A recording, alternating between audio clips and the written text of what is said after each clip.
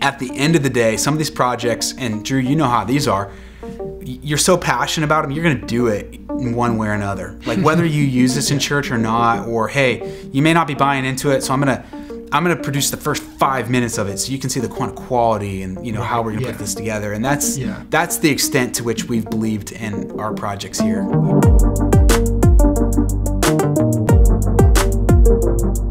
Hey guys, Drew Shetler here with Meridian Films, and today we're privileged to have our guest Larry Chappell. Larry, welcome to the show. It's great to be here, Drew. Thanks for having me. Yeah, you bet.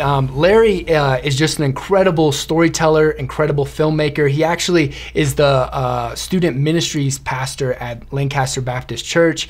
Along with that, he oversees their live stream, works with the creative team, and producing just incredible stuff with Christmas and Easter films, and then youth conference videos.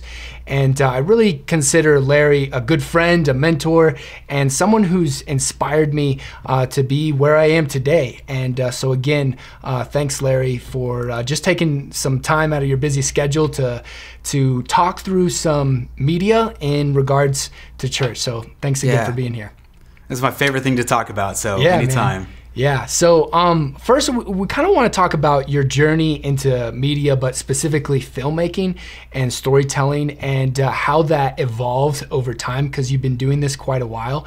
And like, where did it all start, that passion, and how it's developed? So go for it. Yeah, I bet my story is similar to others. We grew up here in Southern California, and we're just about an hour away from Hollywood. And so I remember as a kid, one year my parents got us passes to Universal Studio, and just going on the backlot tour and seeing all the sets and the prop houses. Yeah. They talk about movie magic, and as a kid, that was it. And I feel like that was such a cool time in filmmaking as well, because there wasn't not to diminish like the amazing things they're doing digitally these days, but everything back then was all practical, so there's just something that kind of just sparked my imagination, coupled with the fact that my parents got a little family camcorder. And I know that's similar. It seems like every filmmaker I talk to, like that was somewhere along their journey, just access to some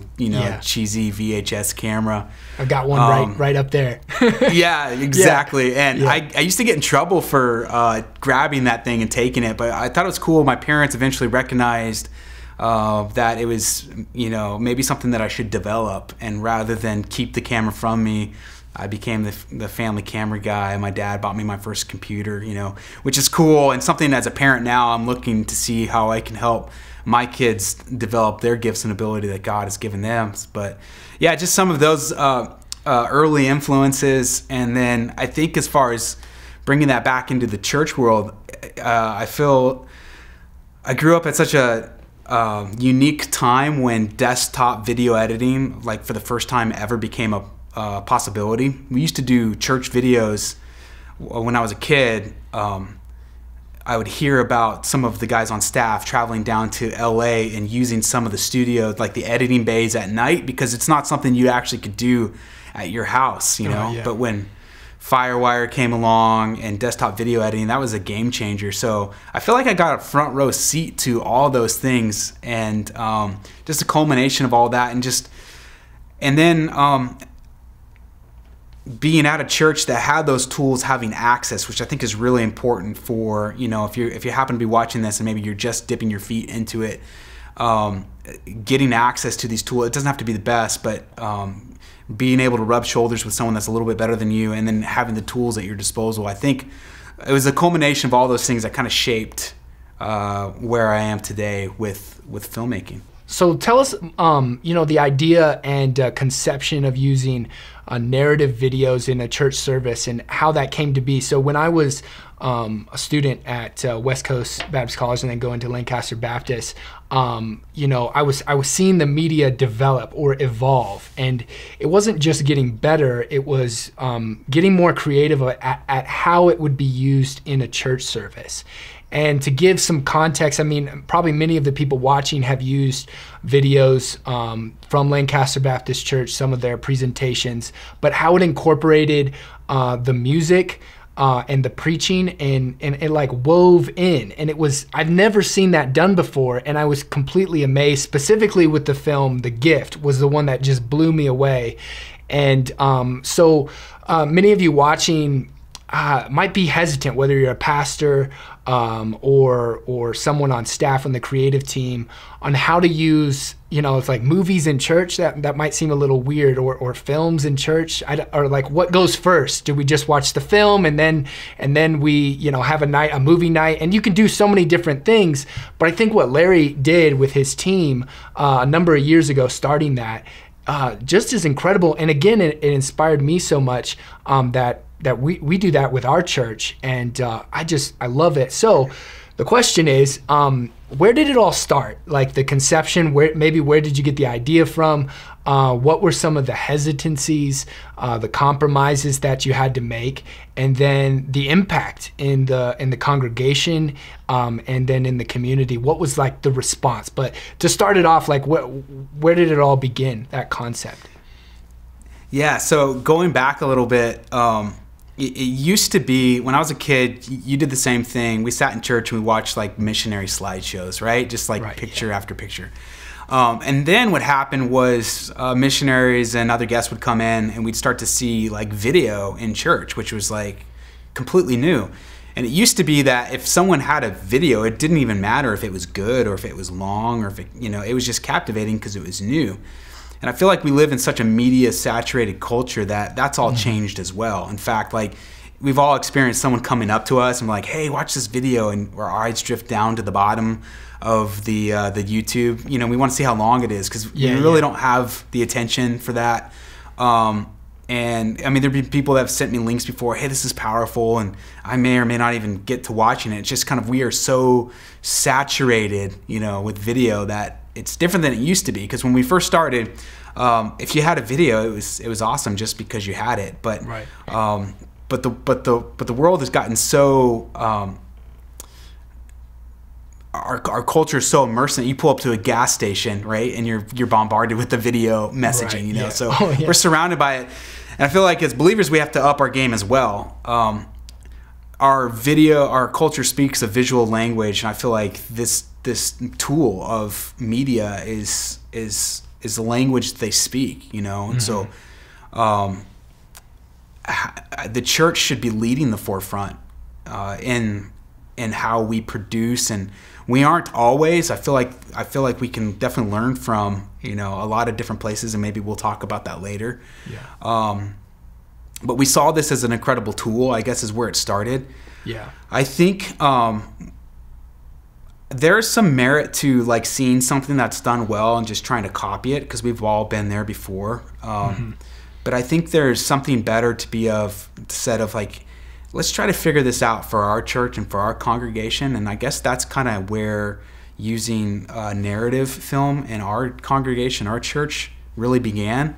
We used to do these Christmas musical. Everything was in person and live and on stage. And like a drama production. And there's and I've been to like different Broadways in New York and Hollywood, and I definitely have an appreciation for those. But ours always fell short. And there's something to be said of video and cinema, to be able to guide someone's eyes, to be able to help them along with how they should be feeling about what they're seeing. Because when you're doing video, it's everything. It's lighting, it's film, it's music, it's the whole package, and the acting. And so we saw this as a better alternative for some of what we do in for a Christmas musical or an Easter musical. And we saw, you felt it in the auditorium. You weren't just amused like I felt like a drama would sometimes do. And not that there aren't other churches. I've seen some churches that pull off some incredible drama. But for us, I felt like we were missing the mark there, and I felt like we could maybe do a little bit better job with the narrative. And then we started to think, if you're looking at a service, which I think that all of us should do, any of us who have any say in service programming or putting together a cue card, we need to take a fresh look at those every once in a while. So we're like, we started to talk about where do we fit this into the cue card, and what happens sometimes, and this happens even at a youth conference, especially when different teams are working on their own areas of responsibility. A service can come together like, okay, well, this is what the music team is going to do, and now the media has their little blip, you know, and we thought, well, what if we can pull it all together, you know, even the preaching, and my dad's been great with that as well. So if you're a pastor listening to this, one of the things he let us do is kind of come alongside of him and work with him on his sermon. He still wrote 100% of his sermon, but we would ask him questions. Where are you going with this? And what if we did this? What if we took your 3 points of your sermon and, you know, put 3, you know, video packages different together? Chapters, like a 3-act play, but a 3-act film. But yeah, that was really creative. Exactly. Yeah. So that's kind of what led us to do that more recently, and I feel like there's a lot of wins all the way around. It's been well received. Not everything we do is just hit out of the park, but the one that you mentioned, The Gift, and some of the others. Even last year we did one as a standalone video. It's not all that good because we still tied in a little bit of on camera. You know, there was like a narrator host on stage. You know, but we try not to get stuck in a rut like we all do. And the response has been pretty good in our community and in our church family as well. Yeah. What were there any hesitancies at first though? Like, okay, video is gonna, you know, taking out the drama, because that had been old hat or just tradition, and tradition is hard sometimes to break. And that is like the tradition of like all Christmas church services is like a pageant, you know, and you guys took it up to a level, but then it was like, okay, our culture's kind of changing a little bit. The way we communicate might be better used using this technology and like filmmaking. But were there any sort of like hesitancies, like, I don't know about this, and how did you work through those? Absolutely. I feel like there was a lot of hesitancies on our part. You know, we didn't know how well we could pull it off. There were there's always like financial, which we could talk about gear and budgets and stuff in a minute, but there were definitely hesitancies from maybe my dad or some of the others who really lead those services. You know, because they're kind of trusting us. Right. It's one of those things that I feel like as soon as we've done it 1 or 2 times, like now I get asked, you know, almost incessantly, what are you gonna, you know, what are you gonna do for this or for that? You know, I got emails.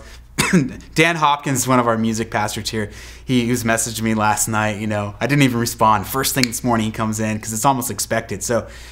But it was a journey, so now you're saying you're like the leader of it now. Now everyone comes to you for the creative idea. Like, what are we gonna do for Christmas? And I'm like, since when was this my job? Like, you come up with something, you know. You took on that load when you signed up for it. When you said, I got an idea. Yeah. I think I did get a little ahead of myself. But yeah, there was hesitancies all the way around. I think.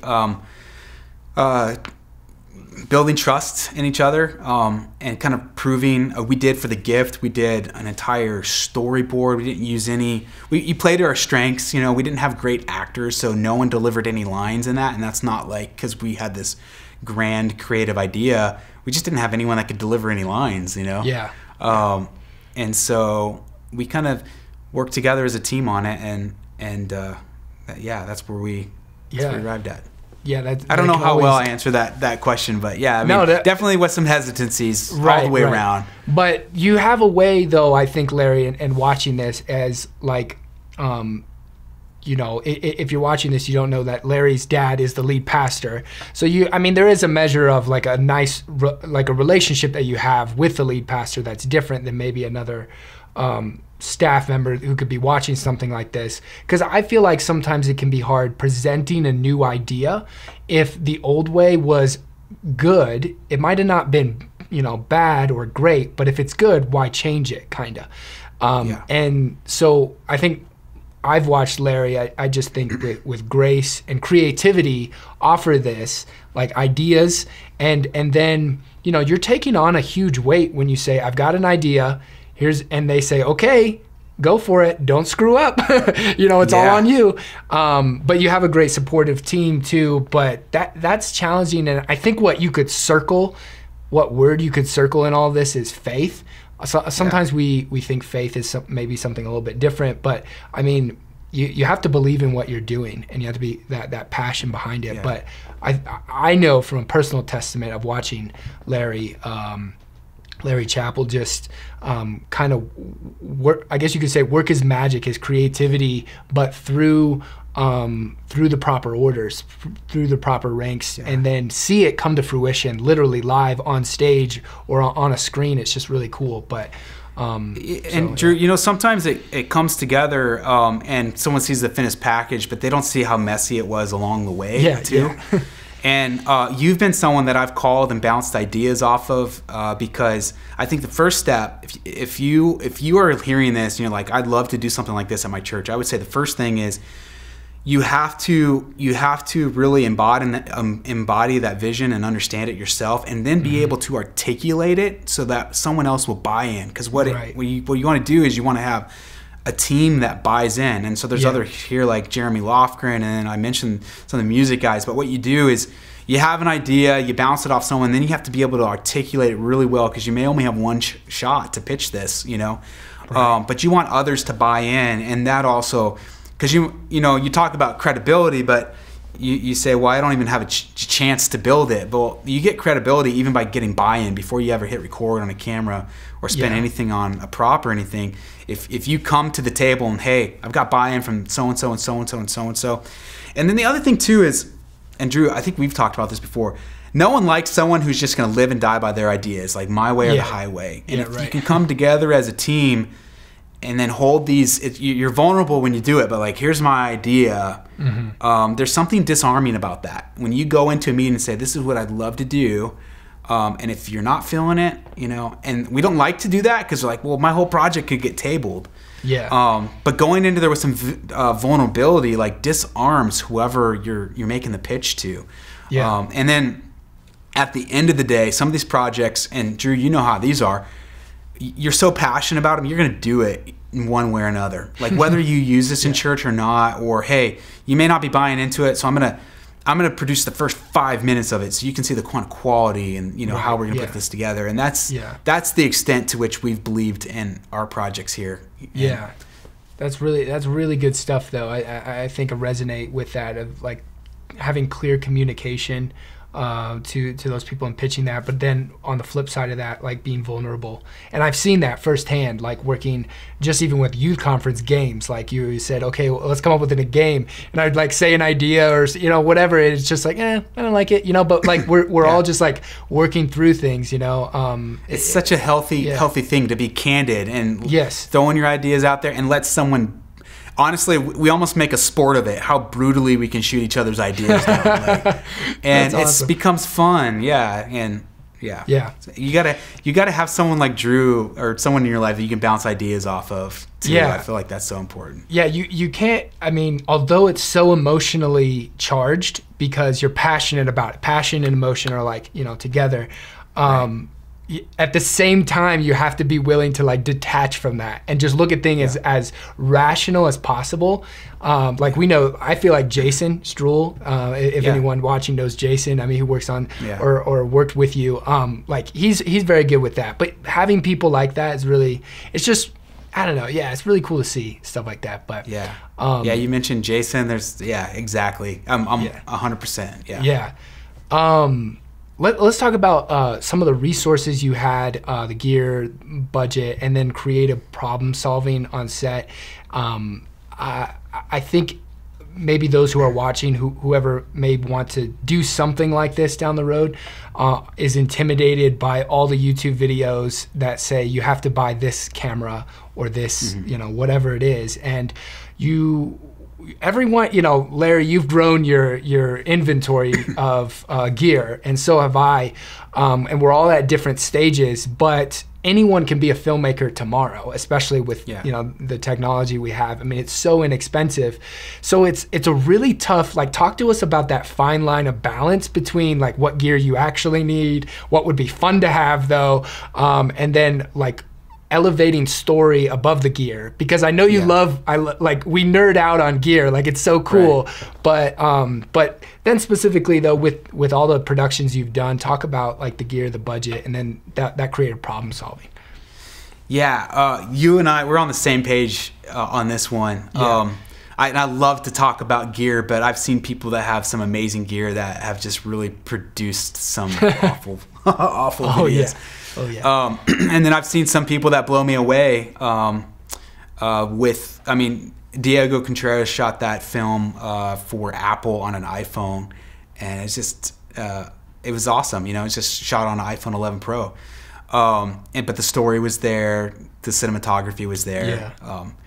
So here's what I would say. First of all, a couple thoughts. First of all, you got to work with what you have. Know what you have. Know the limitations. Sometimes you'll grow an appreciation for what you get one day by fully understanding, what you have right now and how to use it. Some people, they have gear that they're not using to the fullest potential. If you're part of a church staff, this would not apply if you're freelancing, but I would say make it a part of the yearly budget conversation. I think sometimes what happens is, media guys, they only recognize the need that they have in the moment that they need it. If they would have thought ahead, maybe at that point it's too late. Yeah. So having it in the budget. Yeah. Putting it in the budget and kind of maybe even personally putting it in your budget. So a few thoughts. I would say renting is always an option. I know you've done that. I've rented gear. I've rented lights. We've rented, Airy sky panels and stuff that we couldn't afford. We were able to rent. Right. So that's always an option. Some of our first stuff that we shot was just like on a GH2, micro 4/3. We didn't even know anything about lenses. We were just shooting on a kit lens, and some of the stuff turned out pretty good. And then eventually we started renting some lenses and things like that. I would say really don't overlook the audio. I feel like our human minds have zero tolerance for bad audio. Oh yeah. If someone's trying to deliver lines but you can't hear them, or someone. So I obsess over audio. One of the guys here at church. Let me stop and say, like, how long have you obsessed over audio? Like, has it been, ever since your career, or has it been incessantly more recently? I'm just curious. Yeah, it has been the result of, I swatched my AirPods here because this one just told me it's getting ready to die. So I think, okay, good. I got you in both. So, I've had enough projects where the audio was bad, and that you can film something that looks incredible and then the audio is bad, and it's so frustrating because it doesn't matter. I mean, Steven Spielberg could have shot the stuff and the audio is not going to rescue it. Oh, yeah. The message and the clarity of it, So yeah, it's been something that over time I really obsess over. And one of the guys that holds the boom mic for us here at church, volunteers, I'm always over his shoulder, and I don't trust anyone with audio because I always want to look at levels. Sometimes I'll say, "Hey, Chris, what's our levels at?" I want to read out. I don't like someone running audio who's really timid. Who's, if they have a problem, is not going to tell me. Because I've had that too. Like someone didn't want to tell me. So. And there's this buzz in the audio file. Buzz, this little ticking sound, or It's funny. One time, I'll tell one story. And Trevor Linder, you might know, Trevor. He was just here helping me get set up. Trevor's like a huge help. We love to talk about this stuff too. But one time we were filming and we had no one run audio, so we picked Trevor, and he's holding. We have a boom mic, and he's going in one of those little handheld, H4n devices, Yeah. And we keep on asking him. I keep on saying, "Trevor, does it sound okay?" He's like, "Yeah, it sounds kind of airy." I'm like, "Well, put the mic right over him." I keep on giving him this direction. Well, we got back and. The mic that he was holding over wasn't even turned on. The input was wrong. So he's just hearing the audio from his handheld, and it was sounded so bad. It wasn't his little fault. Airy. I love it. I mean, he even told us that it was messed up. But So I obsess over audio. I think people obsess over the visual because that's what they see first. I want to get that shot.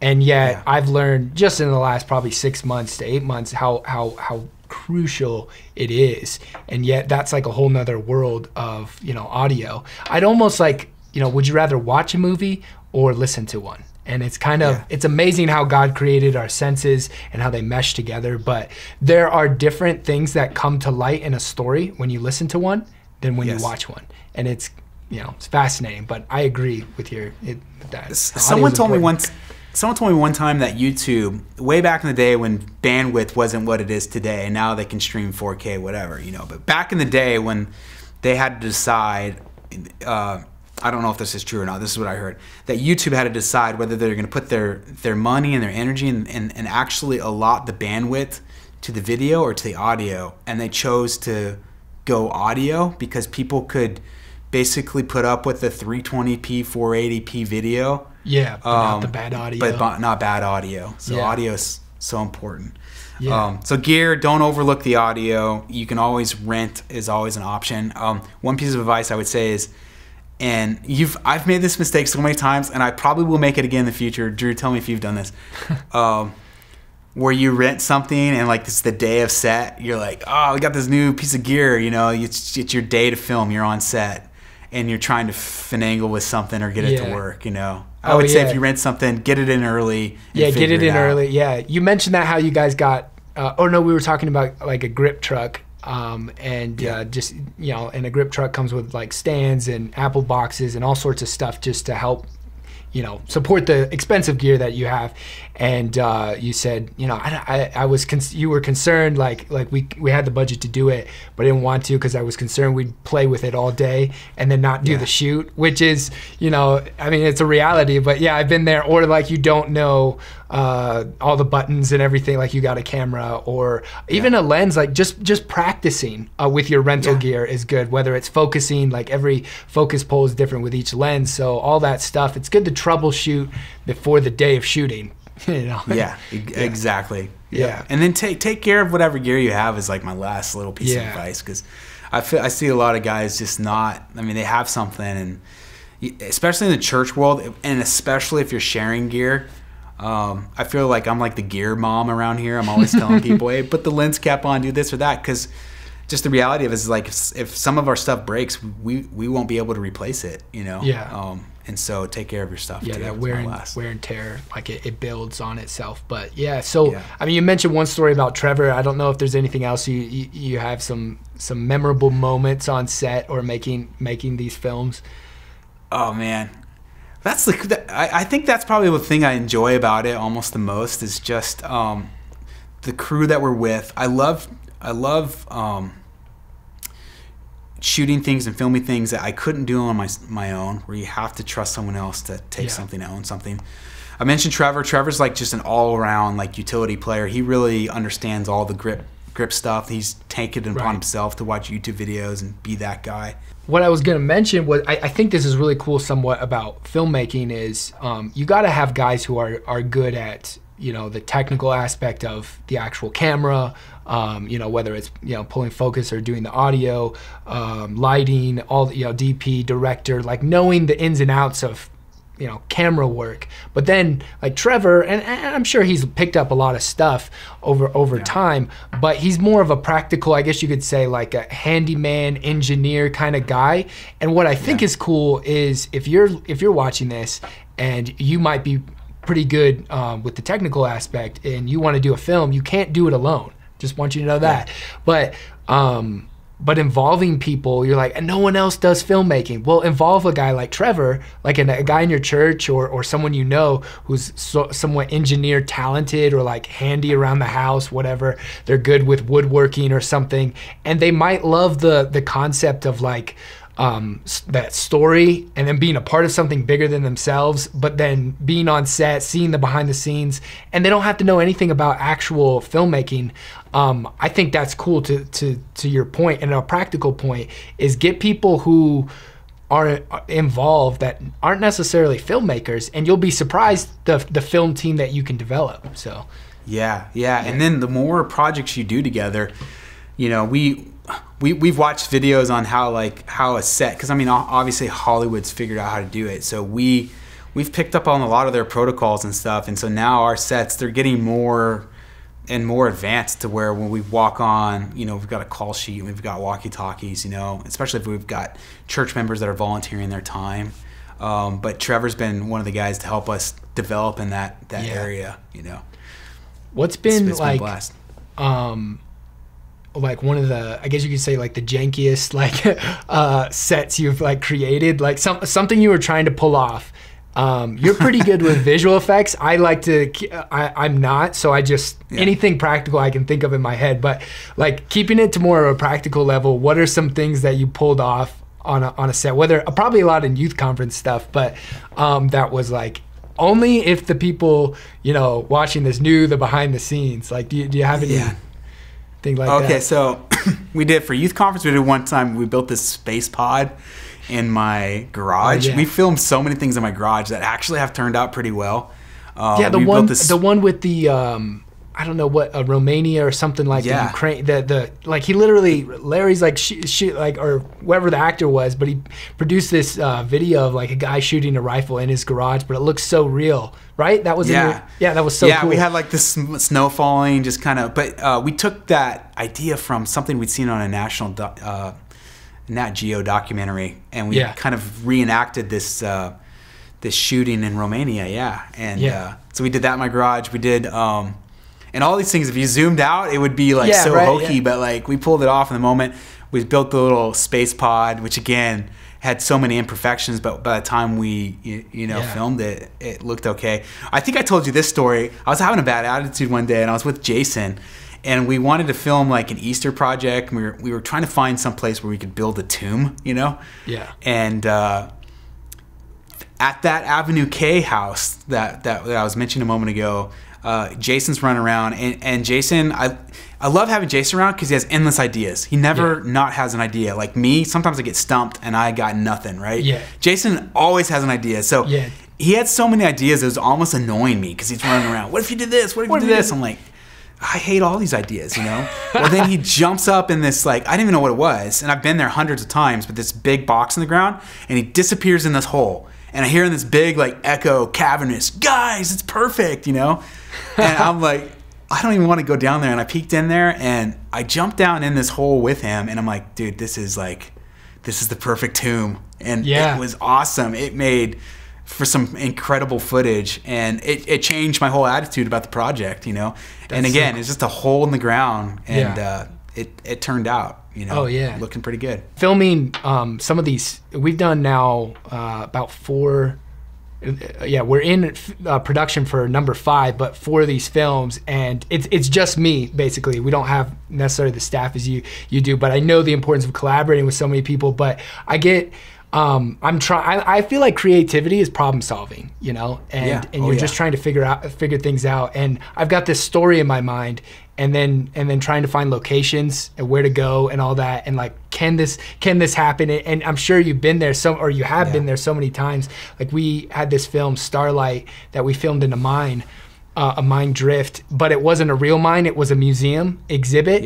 And we only had about like 8 foot wide by like maybe 40 feet, and then another like right angle that was like 10 feet long, and that was it. So we had in the story, we had this guy, there was like mine-induced seismic activity, so all these guys are they're running out of the mine, but we had them run one way, and then we had them run back, and just cut back and forth. It turned out awesome. And we had some guy like flipping on and off the lights, which I know you could do stuff like that in post, but it brings a lot of energy when it's all practical, because like the lights are going, the camera's shaking a little.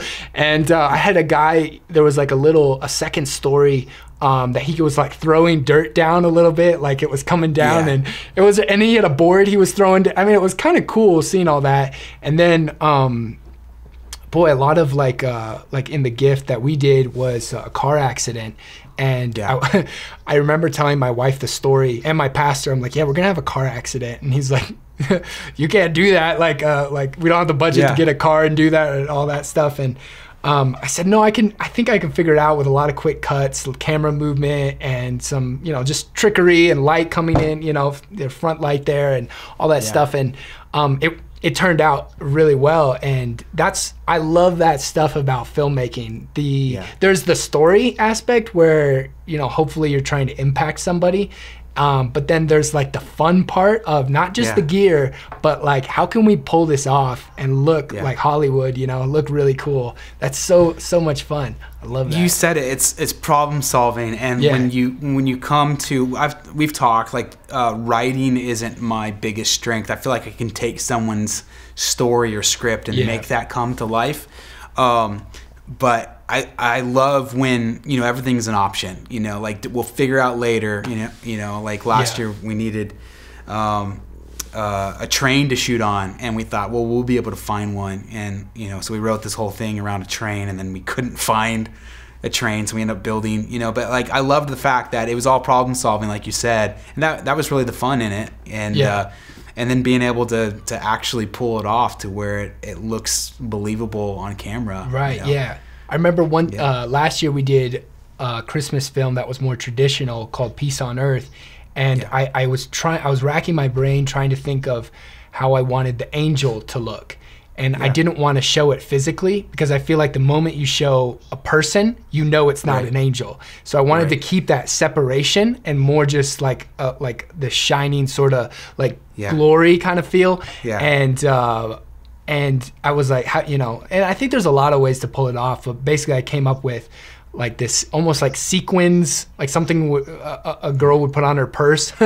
I think I did have a purse actually that I found at a dollar store or something, and I put on a piece of like PVC pipe and a cardboard to like spread it out, and I shined my phone at it because you had to have just the right amount of light to shine it on the sequins to reflect on the actor and sort of have this like, you know, shimmering sort of being, this you know, entity, and I was trying to portray it that way, and I think it could definitely be improved, but I was pretty happy how it came out. And then like when we did it with the shepherds, like the scene was so much bigger, we used broken mirrors and we used a giant light, and the mirrors were freezing. Like, you know, we live in Colorado, and literally they were frozen, and I had to go defrost them on the fire. We had a fire out there and we were defrosting them, but we're out there and I was reading through the lines. It was just me and Jason out there. I was reading through the lines, and I'm like, you know, what does the shepherd or the angel say, you know, and it came, you know, and it came to pass, the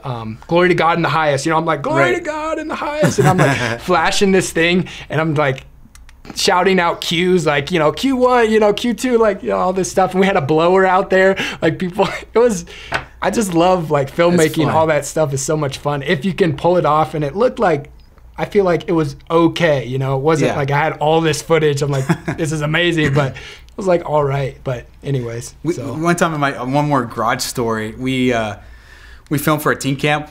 We had a pirate theme, and we thought, let's build a pirate ship in my garage. And it turned out so much better. It was one of those things where we didn't even try, and it turned out looking so good. We just went and got these planks, you know, from the hardware store, and we built like a little half of a pirate ship, and we got like a haze machine in there, and the lighting worked out really well.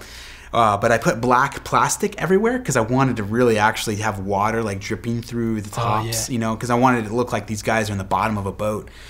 And it all turned out awesome. But I ended up putting so much water in there. Well, then it was the day before teen camp, so I didn't have time to clean it all up. And we came home, and you know, we live in the desert. It's like 110 degrees. This is after teen camp, and I hadn't cleaned up this big, watery pirate ship mess. And I open my garage door, and it feels like a sauna. I'm just hit with the heat and the steam. My glasses fogged up. And dude, cockroaches ran everywhere. Oh, wow. I don't know how they're attracted to that moisture, like how they found them that quickly. Termites too, sometimes they go to that. But yeah, that's crazy. It's so gross. Yeah. That's not crazy. A good story, but yeah. But like one other practical thing is, last time I talked to you over the phone was like what fills the frame and how important that is. And we've talked a little bit about gear and what's available and problem solving. So this kind of is a little bit like that. But if you could just talk a little bit, Larry, about you know, what actually does fill the frame, how important that is when you're talking about your actors, your set dressing, your you know, props or whatever those are, how important that is, maybe sometimes more than what's behind the scenes, but at the end of the day, it's what you fill the frame with. I don't know if there's something you'd like to talk about that. Yeah, I love this stuff, and I love working with other people, you know, setting up a camera and you know, really examining the shot. So we always start wide, you know, because you know, you always need context to wherever you are, and what things in the room can you use. You mentioned even just like props and things like that. What can you use to kind of tell the story? And that's where lighting and props come in. I remember one time on the Christmas film that you referenced a while ago that we shot, There's one scene where the dad's pacing back and forth and he's waiting for his son to get home. And so we made sure that the lighting wasn't really, as vibrant as it had been. It was a little more moody. We took some Christmas lights on the tree, the tree, and we unplugged them during the shot to make them go off. We use those things. Cool. Just to kind of portray the emotion. So wide context. What are you seeing? Because I feel like there's a lot of cues, and a lot of them are just subconscious, and then as you get closer, you can evoke so many different emotions just by people's facial expression, how you light them. That's where you can really see, and the eyes are key to all of it, and so just kind of starting wired and then working in more closely, and then what are they interacting with their hands. I really like to shoot tight, I love giving your actors like an action. I heard, and I've done it too. Especially people who aren't normal actors seems to really help. Like whether giving them a piece of paper and a pencil, but it gives like whatever it is something to do. A newspaper, a book, whatever. Have you done anything like that? But stuff like that is really good. Absolutely, that's so helpful to give them something to have to interact with. Makes it less awkward, and then just exploring those different emotions that you can evoke, like little things like awkwardness. I think you actually can create awkwardness or something unsettling feeling, with before you even add the music, which is so powerful. But I remember with this one shot in that same film where our character, it's kind of a prodigal son story, so he finds himself away from God, and he's at it was a time period piece, so it's 1950s, 60s or something. But he's at a party, and the whole idea was that he wasn't supposed to be there. And so we had this one shot where we went wide, and he's silhouetted in the doorway, and everyone else is having fun, but this couple walks right past him, but we kept our character in the doorway, and it created this, like if you've ever been in a doorway with someone, it's not really meant for anyone but one person, but it created this awkwardness and that movement, but I love that's really playing good. with that. And then you can use the camera movement to kind of accentuate some of that too, and let that camera sometimes be a character, and this is watching your stuff. This is what you do so well too, and some of the stuff that you mentioned is letting that camera be a person there in the room. Be another character. Like it's simple things like dollying in, pushing in on your character, just like things are closing around them, or pulling out to show isolation and this feeling of loneliness. It's almost like it's just amazing camera movement, all that stuff. But I think grabbing reference frames, and I know this is something that you do, is so helpful on a project. Because sometimes you're like, you don't know how to describe what it is that you're wanting to accomplish, but then you can look at, you can use that reference image and say, well, it's like this, but not this, and here's, I don't like how this is framed, but I like the lighting in the shot. That way, because when you come to the day where you're filming, especially in church world, when you don't have infinite amount of time, you need everyone in storyboard will help with this to be on the same page and say, okay, we're going to try to copy this look from this frame, and then just honestly just studying those too, because if it's been something that's been produced in Hollywood and it's done well, it's good. People are masterful of their jobs to be able to do that, and studying rather than just copying, which I said earlier, there's value in that for sure. But man, if you can understand why they frame something that way or use those colors, then you're better off for it. I think and this is maybe a little bit more advanced for, I don't know, some of the listeners wherever they're at, but like I'm trying to grow in this, is coming up with sort of a brand or a theme for my film, not just in the story, but taking the story's theme and then making it congruent with the wardrobe of the actors, obviously your song, your film score, your set dressing, your location, the mood and style of the shots. It's just amazing. It's literally, I heard Tarantino talk about how the way he directs films is like conducting a symphony for an audience. And, you know, we've all seen an orchestra and how that conductor gets up there and directs all the different instruments, and that's what a film is.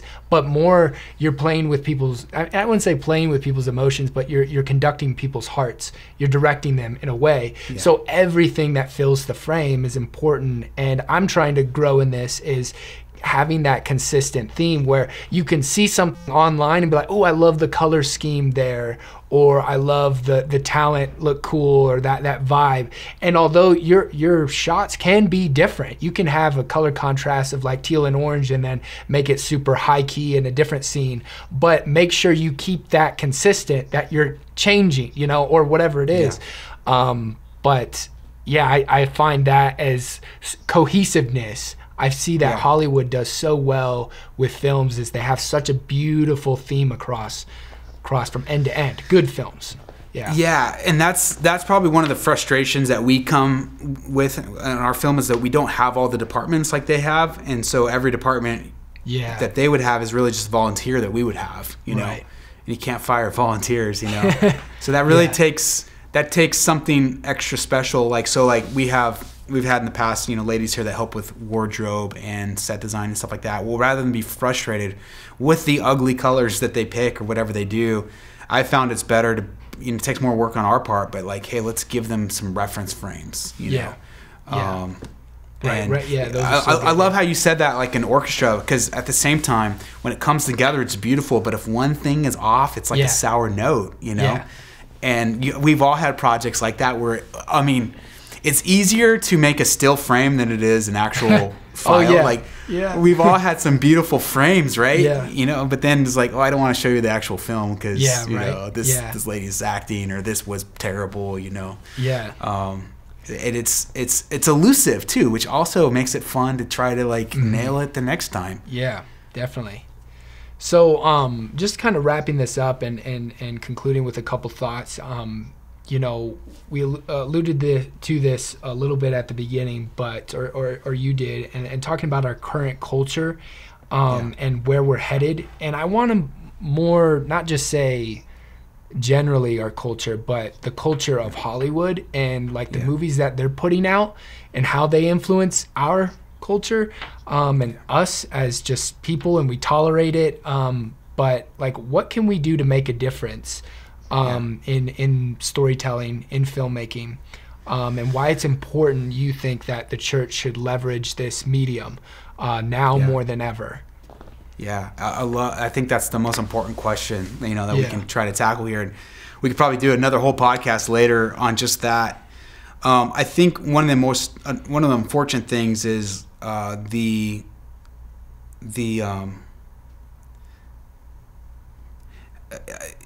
not to get political when I say left, let me just say godless, right? Godless. I feel like we all would understand that there's a godless aspect to Hollywood, right? Unfortunately, it seems like they control the liberal arts, if that makes sense. I mean, it seems like the liberal arts school, the cream of the crop as far as talent goes, really usually, you know, the entire art community, like art itself, that creative expression is all seems like it's owned by them. You said exactly, like it's owned by them. And when you step back and you look at our God and how you know, we are His creative expression, right? We were made in the image. So when you study what it means to be made in the image of God, it means we are able to do things that He does, not to the extent that He does them, but we can show love and mercy and justice as He does. I also believe that we can be creative as He is. And so this is not something that should be owned by any one faction of society. This is something that God has given to us as a gift, and we should leverage that gift. And so what can we do with it? I feel like we can take it seriously. We can develop our gifts. We can partner with others. I mean, we can loathe and lament, you know, some of the negative aspects of social media and things like that. But man, there are some positives that you can connect with, you know, someone even like yourself, you know, and you can connect with others and bounce ideas of. I love when people send me a project, you know, hey, would you pick this apart or whatever. So that community's there. And then I think that we need to keep on creating and just keep on creating and then assessing and then creating more.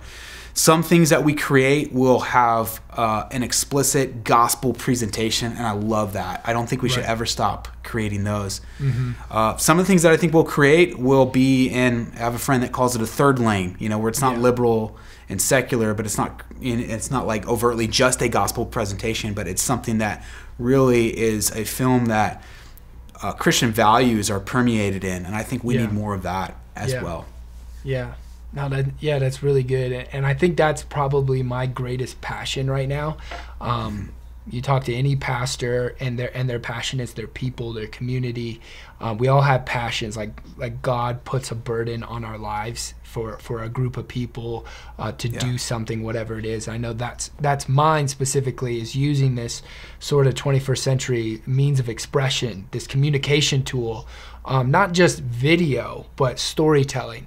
And much like Jesus did while he was on the earth, like you think about it, like the creator of the world told stories. And he told them in a way that wasn't always understandable or clear from the beginning. And why? Because they were so used to hearing the truth, they were desensitized to it. And it gave them sort of an opportunity, a different sort of audience. And I think we are presented with the same responsibility today to be different with it, not sinful, but different. Approach it differently. And I think you made such a great point about how Hollywood or like just the art community is completely owned by people who do not love God or want anything to do with him. And that's not right. The church should be owning that, much like we look at other religions that own sort of a stereotype. The stereotype of Christians should be one of creativity and artistic expression, not to a point where we worship it, but it's a point that this is God and this is how we express. And it can be a little like unsettling, maybe not unsettling, but different for people who aren't as expressive in that way. But we all love story, every one of us, and we all have preferences, and that's okay. But for whatever that's worth. So. And we both talked about this side of Hollywood or art community. I think you and I would both agree we say that not as though they're the enemy, and I also feel like there are some things that I will not watch because biblical principles guide me away from them, but there are plenty of things that I can learn from them. They're doing it better than us, and that's why, I go to Disneyland, I learn things from them about the immersive experience that they create, things that we can apply to our churches. But there's also things in some of the content that is produced that we can be learners of. So I would say that too, and I say that with a little bit of caution because it's not a full endorsement on anything, obviously, that Hollywood's ever produced. But if you're only looking to other church videos, to learn, then you're probably selling yourself a little bit short there as well. Right, yeah. Well, Larry, thanks so much for taking the time to go through some of these talking points, really revelatory, just coming up with just a lot of insight on media, on storytelling in the church and why it's important. And I appreciate so much of you taking this time to do this. And so we'll have to have you on again for sure to talk, part 2 of all this stuff. So. Oh man, definitely. I love that. Yeah. Yeah. That's awesome. Like I said, this is my favorite thing to talk about. So anytime, I'm game. I appreciate the conversation. Yeah, thanks. So if you're watching, thanks again for watching, and appreciate it. And so we should have some other episodes coming out, but thanks for watching Larry's debut here on the podcast, and just going over some of this stuff, tackling some of this filmmaking techniques and how to use it in your church. Thanks again for watching.